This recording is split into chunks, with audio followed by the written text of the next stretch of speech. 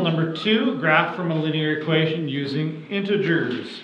So we've got a definition here for equation.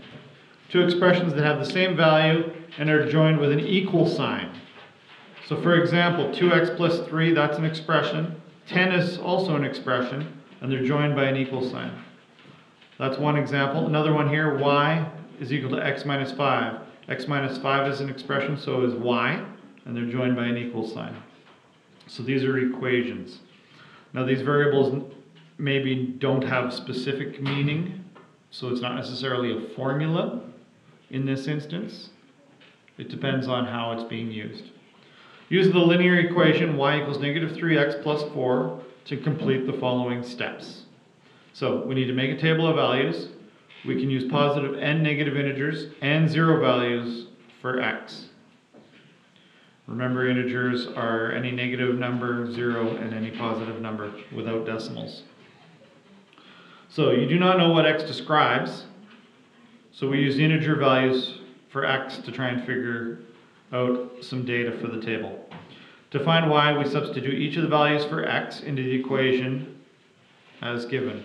So we've been given some x values to work with, and that's a good starting point. We've got 0, we go a couple below, and then a few above as well. So what this is the workspace to try and figure out what these numbers are. So for negative 2, we make x equal negative 2 and substitute that into the original equation, y equals negative 3x plus 4. So x becomes negative 2. Negative 3 times negative 2, that gives you positive 6. And then plus 4, so y equals 10, which is what's already indicated here. So that's for one of them. Negative 1, we substitute in our negative 1 for x, and we do the same thing all over again. Negative 3 times negative 1 is positive 3. And then we're going to add 4 to that, so we get 7. And then for x equals 0, same process. Substitute 0 in. Negative 3 times 0 becomes 0. Add 4 to it, and you get 4.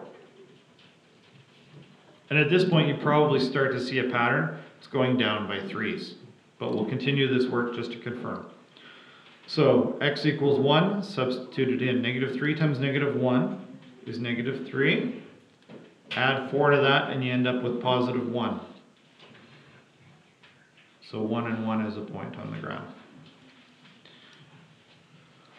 Test for 2. Substitute in 2 for x. Negative 3 times 2 is negative 6. Plus 4, you're going to end up with negative 2. And then for x equals 3, substitute it in. Negative 3 times 3 is negative 9. Add 4 to that, and you end up with negative 5. So yes, the pattern continues. This goes down by 3 each time, where this keeps going up by 1. So we've got two different patterns going on here for our x and our y. But it's consistent for each variable, so that tells us that it's going to be a straight line when we graph it. All right, graph the ordered pairs. That's part B. So, negative 2 and 10 was our first one. So we start at the origin, negative 2, and then up to positive 10. The next point is negative 1 and 7. Start at the origin, negative 1, and then 7 is halfway between 6 and 8. 0 and 4, so we don't have to go side to side on this one, we're just going to go straight up to 4. Then 1 and 1. 1 and 1 is halfway between 0 and 2. 2, negative 2. 2 and negative 2 goes right there. And then lastly 3 and negative 5, which is halfway between negative 4 and negative 6. And as you can see, once again, that is forming a straight line. And I'm just going to draw that straight line all the way through, just so that we can see that. So there is our graph with the ordered pairs. Find the y value in the ordered pair 11, y. So x is equal to 11. Well, that's going to be way off the graph. So it's going to be way down here somewhere. The point negative or 11y tells you that the x value is 11. So that means we can substitute 11 into our formula to calculate it. We don't have to necessarily use the graph. So we've got our original formula. We're going to substitute 11 in for x.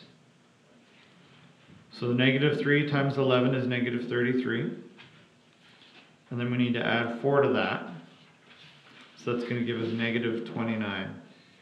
So the value of the y coordinate then is negative 29. And therefore the ordered pair is 11, comma, negative 29. So yes, you could theoretically figure it out based on the graph, but you've got an equation here that you can use. So that's going to give you more precision, and probably going to be faster than trying to make the graph big enough and then find the exact point. So you can use this equation to calculate it precisely. So that is that. Next up is another show you know. Give it a go.